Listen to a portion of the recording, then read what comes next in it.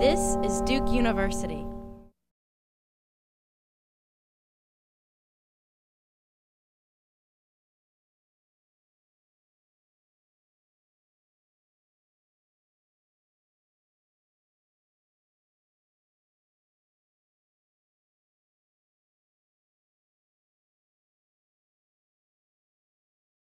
We're in the home stretch here, and what we promised was we're going to pull it all together now. Two stories that essentially, as I was speaking to both speakers, are kind of like, oh, it's cool, all the different parts we talked about, I can see the little components in my story, if I can quote Jeff specifically. So first we're going to hear from Ben Brooks from Marsh, and that's all I'm going to say. Ben. Perfect. And I'm going to drive a little video here for whenever I'm cued to do that. Great. So we're going to get into the Marsh U story, but what I wanted to kick it off with was a clip of my fabulous boss, Lori Ledford, who's our Chief Human Resources Officer. I mean, it's just really been remarkable, and to see where we are now in terms of having launched, having people have profiles, having our colleagues are teaching each other. So, and that was really the goal, for us to introduce them to each other. Sounds sort of silly, but we have 25,000 people who work in over 100 countries all around the world, so they don't know each other. But getting them connected in a very personal, direct way is starting to really happen. So it's really exciting, and Red Rover's made that possible. So that is a introduction from my boss about what we're up to at Marsh. So before we start, I know one thing when I'm at these sort of conferences, I always want to tweet about what's happening, but then I'm Googling everyone's name and things. So let me just have a little audience empathy and give you the Twitter handles if you're looking for those. So I'm up there, Marsh University, which is what we'll talk about. Red Rover is our technology partner, and they are a startup company in New York, a high-growth company. This actually just participated in the Techstars program in New York. And then Marsh, which is my firm, Marsh_Inc. And then additionally, our website for Marsh, the Marsh University platform, does have an external interface for you to explore at marshuniversity.com. So we'll talk about Marsh, but I'll first tell you just a little bit about me. And doing these presentations, they're a lot of fun, but they're a big challenge, because it's like, what do I want to talk about? I think someone talked about social data exhaust earlier today, and I feel like there's so much to talk about, so many case studies, so many proof points. What are the most salient ones? At Marsh, I'm responsible for a lot of our strategic human capital initiatives. That includes social media and social learning internally at the firm. It also includes our workforce analytics, our engagement, our culture, and our values, and our human capital strategies globally. Now, Marsh is a world leader in risk and insurance services and solutions. We're a large global company, 100 countries, 25,000 employees, 400 office locations, and we're just about a $5 billion company last year, headquartered in New York, and we're a 140-year-old company. We're a financial services company. We're conservative in risk management, so naturally risk-averse about taking smart risks.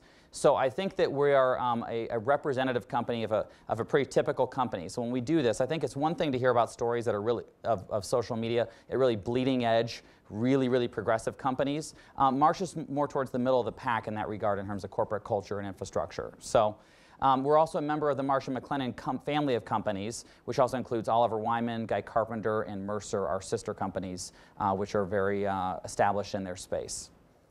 So what I want to talk about is, what is Marsh University? Marsh University, let me tell you, don't get fooled by the name. It is not a traditional corporate university. But what is it? Well, Marsh University is about knowledge sharing. It is about relationship development, capability awareness, skills expansion, collaboration, and you know what? Fun. Because we really do, as people talked about earlier today, want to acknowledge the humanity at work. And so this isn't meant to be just purely frivolous, but you can actually manage workflow and learn and develop and collaborate and have fun simultaneously. They're certainly not mutually exclusive. So what I want to start with is a declaration. So a lot of people, when they talk about social media or enterprise 2.0 or collaboration, get into a technology conversation really soon. And technology is great. We all like technology. But we actually start with a declaration. And if you think about a declaration like in the United States we declared independence, we didn't have independence. We declared it, and we had to go fight a war to win that, right? So a declaration is actually putting some stakes in the ground rather than rolling out a technology platform and seeing what works. So to give you a little history about Marsh, in the 2000s, some might even call it the dark years for our company. So we're a celebrated company, very preeminent in our space. 9/11, we had a tragic loss of life, almost 300 colleagues. one of the highest losses of any company. And that started a pretty dark decade for us as a firm. We had been fined by the Attorney General of the state of New York, and we had lost significant revenues and had to lay off thousands of employees, unfortunately, that were very loyal to the firm. Additionally, we had numerous management changes and really rigorous expense management, and then the Great Recession. So that rounded out a pretty tough decade for Marsh. So now we come along, and as we're hopefully coming out of the recession, and the imperative, like many firms, is to grow the company, it requires different things of our people as we evolve our business strategies. So, to set some context, we're not rolling off of a really huge, growth, wave in the 2000s.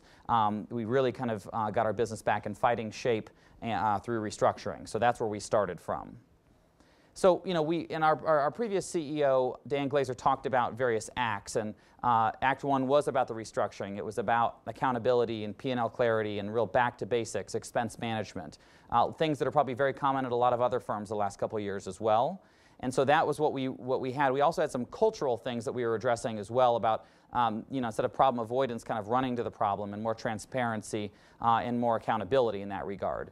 As we transitioned into what we called Act 2, it was much more around growing the firm. It was about taking smart risk and collaborating. And you see in the lower right-hand corner there, it looks like a little parchment paper like the Declaration of Independence. That's actually where the Declaration from Marsh University came to be. It was a part of the commitment and the possibility that was created to create Marsh being a great place to work for outstanding people. And one of the commitments that executive management made to that was to create a Marsh University. And what that meant, we weren't really sure, but we knew we didn't have $50 million to go to upstate New York and do a traditional brick and mortar facility, because that wasn't going to be sustainable environmentally, cost-wise, or over the long term. So that's where the declaration came through. And we are just in the same process concurrently rolling out Ignite, which are our revised operating principles and kind of the definition of the culture at the firm. So you can see those there. So Ignite is, again, another project that we've been really focused on embedding that in all areas and aspects of our business.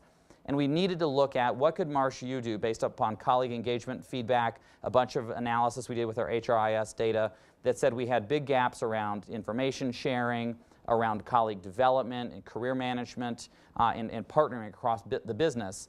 And so Ignite also, since that aligns our values and our behaviors, things about being in touch or being inclusive, right? That, having much more transparency in a lot of ways, or really being engaged. We say actively participate and making Marsh extraordinary. Well, that was a great aim, but we kind of had to create an environment where people could do that. Much like a lab can create innovation, you have to have that space or that clearing for that to be created in. So just to give you I'm going to give you a lot of context. Really, really rough 10 years of a celebrated company that's been dominant in its space, and then a big cultural change after a whole lot of other kind of rigorous changes. So we made a declaration. But then next, it's a demonstration. So when I talk about a demonstration, what we did is rather than a traditional kind of IT big bang with lots of requirements definition for a couple years and then building something and you hopefully got it right and then rolling it out and praying people use it, we did it a little bit differently. And we thought much more with a marketing mindset and from the change management, almost looking at our colleagues as customers. Like what would they be willing to invest their discretionary time or even potentially their money in? And actually eventually we got some feedback from a few business leaders that said, if you're ever short on money, we'll help pay for your platform. So that's how we knew we were kind of on the right track. But really, when you think about a demonstration, you're going to have to deal with change management. And so we've all heard so much about change management in the last couple of years in particular, and there are very, very heady, complex, elegant definitions and things. I'm going to give you some really simple thoughts about how we think about change management, because I think simplicity actually supports the change. So when you think about change management, people are in a variety of different places, and they were at Marsh, and they probably are in your organization as well. And that's okay. It's okay for people to be across that spectrum. But if you think about things like ignorance, rejection, acceptance, and use, and you think about technologies that today seem pretty commonplace, like the cell phone, I would be hard-pressed to believe that anyone in this room or that's watching online today hasn't touched a cell phone in the last 24 hours. It's just become a pretty standard object. We talked to, wallet, cell phone, and keys maybe all becoming one device as a prediction for 2015.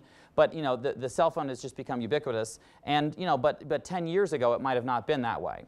So these all we can understand why they're in that place. But not everyone's kind of completely aligned. Let's say Instant Messenger. You might have Communicator, same time, et cetera, at your firm, or even Skype.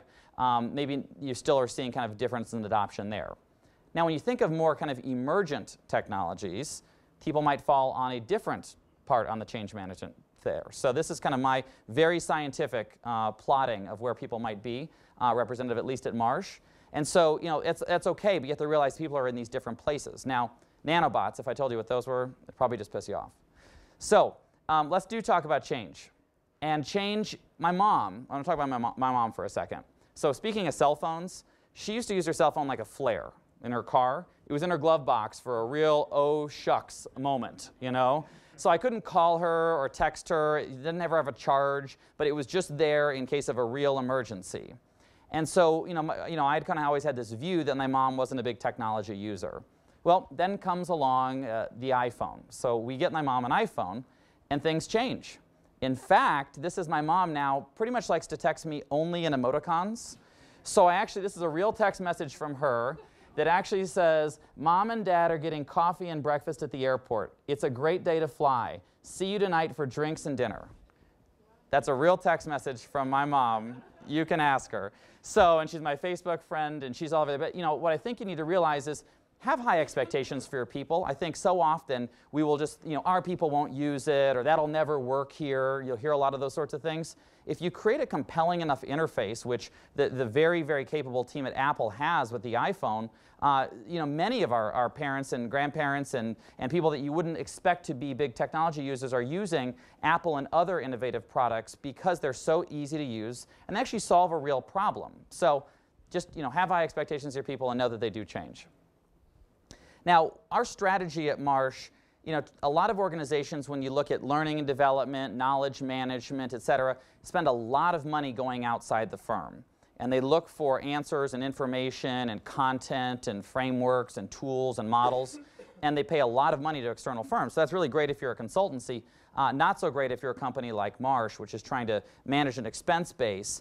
And we have so many loyal, talented colleagues that are really known as the thought leaders in our industry. They're really respected in our space as kind of being number one.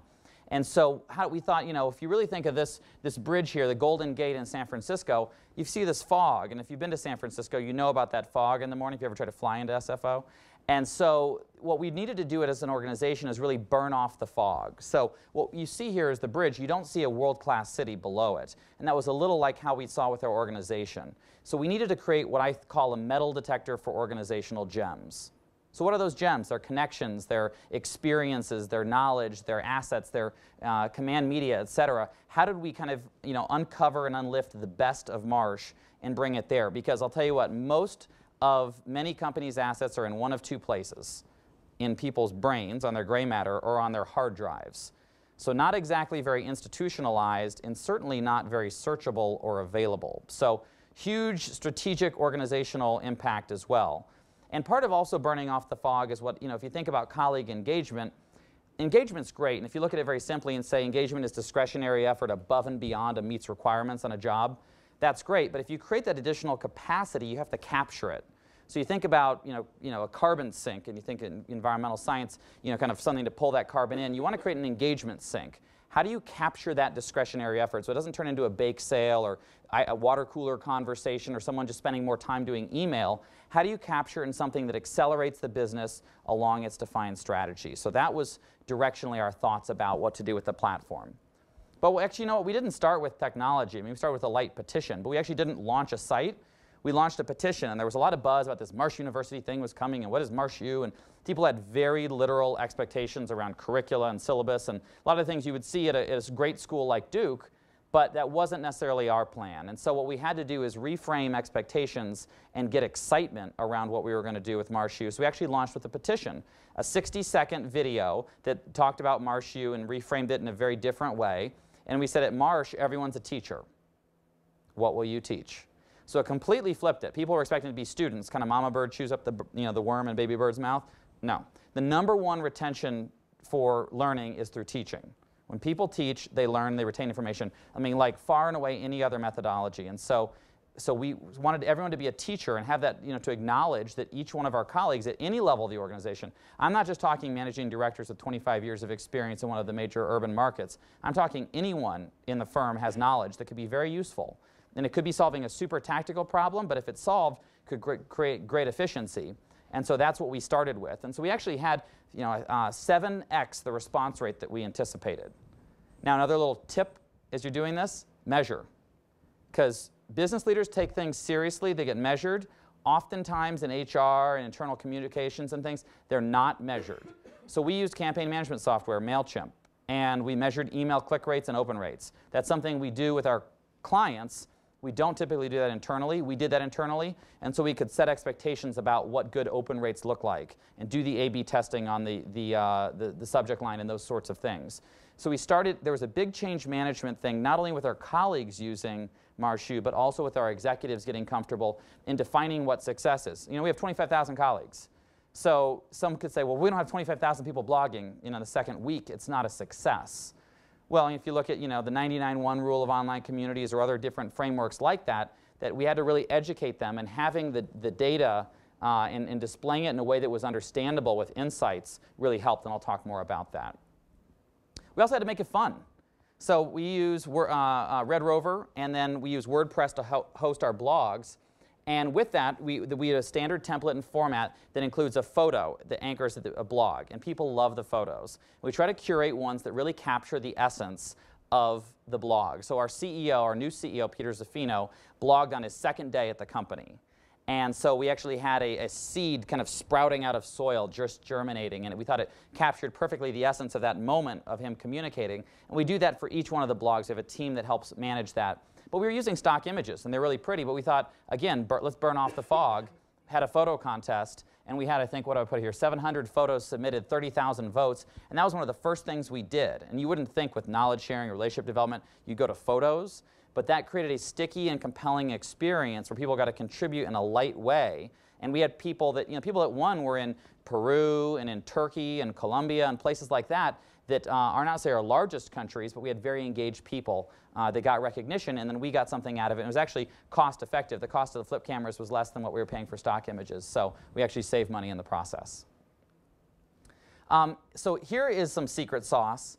Ambassadors. So just like countries have ambassadors around the world, we did as well. And what we mean by ambassadors are people that, in addition to their day job, take on making the platform work in their geography, in their culture. With a company as large as ours and the kind of acquisitions we've made, we have a very broad set of capabilities across the insurance value chain.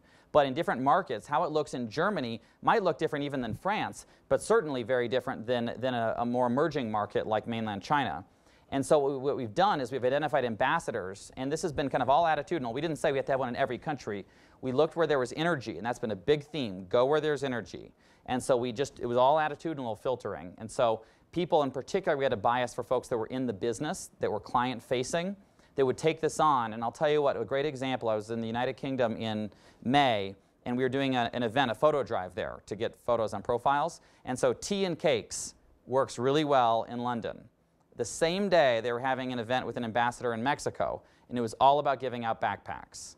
So the Mexicans would have thought, tea and cakes, this is crazy. And the Brits thought, backpacks, what? But that's what worked in each geography. So you had to have the flexibility and to do the kinds of things that will bring people in that's relevant in that geography and to solve the problems. And so it might be that in one geography, it's all about getting people aligned around a new value proposition and employee benefits. Another geography, it's actually integrating an acquisition you made and getting people to know each other. And so we have a platform flexible enough that allows us and our business leaders and colleagues to do that. So again, a picture of some of our ambassadors around the world. Again, vast majority of them are in the business. And we give them a title, and we give them lots of data, and we give them lots of support. And they give us lots of feedback. And so it's definitely a both-win relationship. Again, measurement, also set competitions. We look at ourselves, we have geographic P&L structure, and so we look at ourselves that way. So we started for profile adoption, which is just the entry point with a lot of the social here. We divided it by countries, and we started sharing this with the senior executives. Well, guess what? If you're an executive, Latin America, right now, you see 84% of our colleagues, and that's growing like every day. 4 months ago, they were at 8%.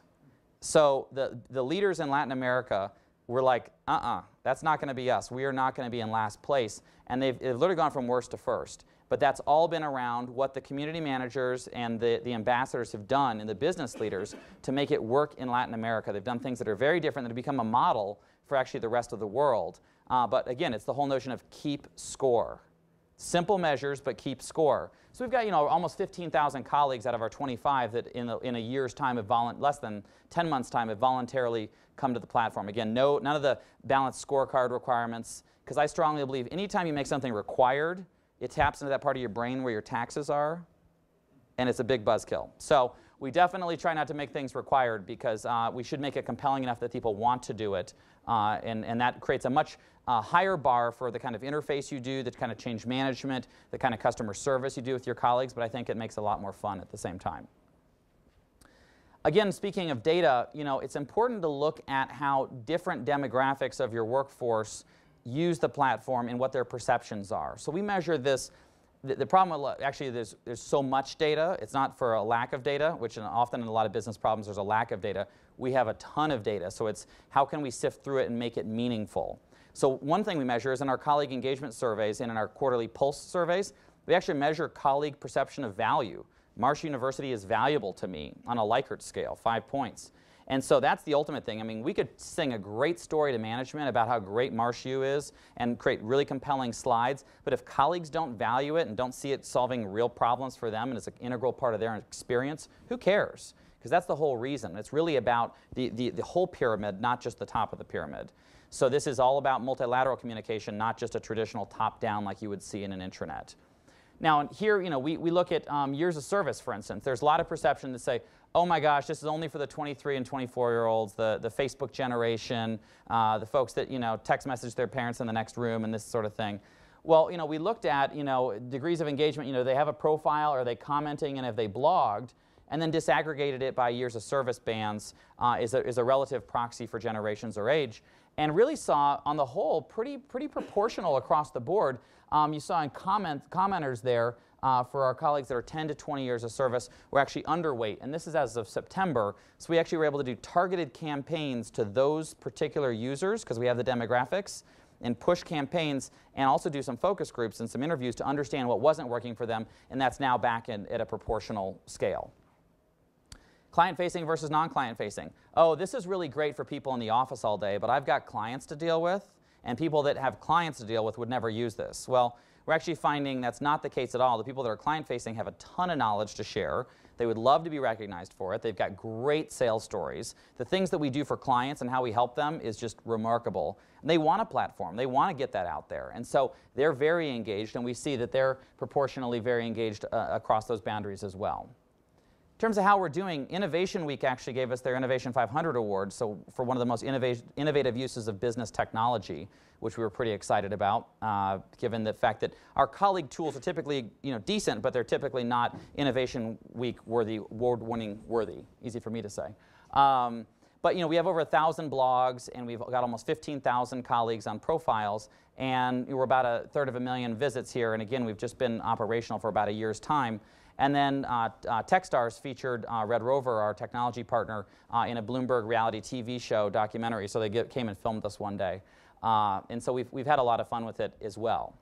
So that's a summation of a lot of the demonstration of what we've done. And again, it is many small victories. There's not a lot of big bangs that we've had. It's been many little proof points along the way. I can tell you 3 in the last day, and I love that they happen. Like, I've been on the road for about a week now, and they happen, and I just see them in email, and things are emerging. But we have leaders taking it on themselves as they tour the world carrying flip cams around and filming meetings and sharing and introducing the claims team in New Zealand to the rest of the world.